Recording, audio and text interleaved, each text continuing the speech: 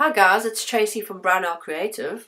In this video I'm going to show you how to create a hamburger menu using the lockbox feature. And what we want to do is we want to create a lovely full screen menu which is going to link to this hamburger icon here. And we're going to do this using the lightbox feature. And the first thing we're going to do is we're going to add our lightbox.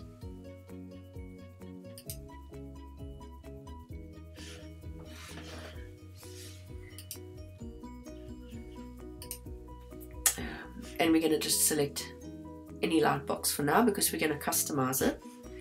So what we're going to do is get rid of this information. And we're going to stretch out our lightbox. We're going to open it up nicely.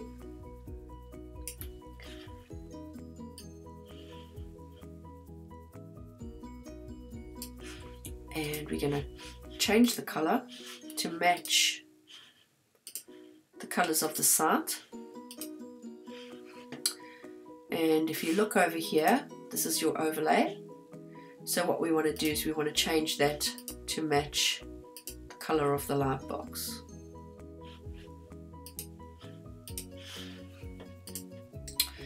Right, so there's our lightbox background.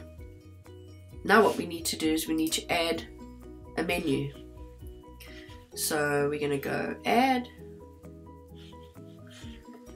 right, and we're going to select menu.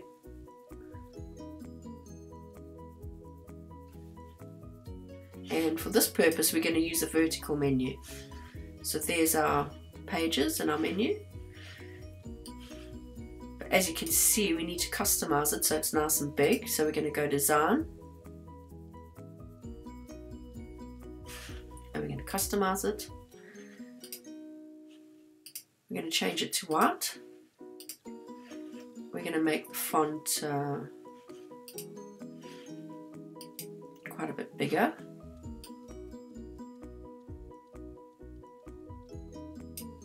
And I think we should make it bold. So we'll just choose a bold font.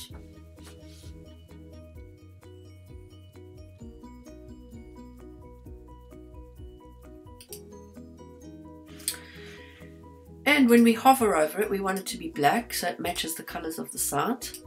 And when it's clicked, we want it to be black so that it fits in nicely, right?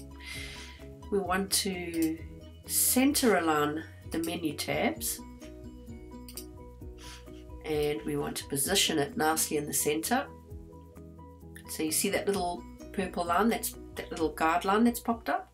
That's telling you that you're nicely centered. Right, and we want to open it up a bit so that it's the line spacing is, there we go, voila, that's our menu.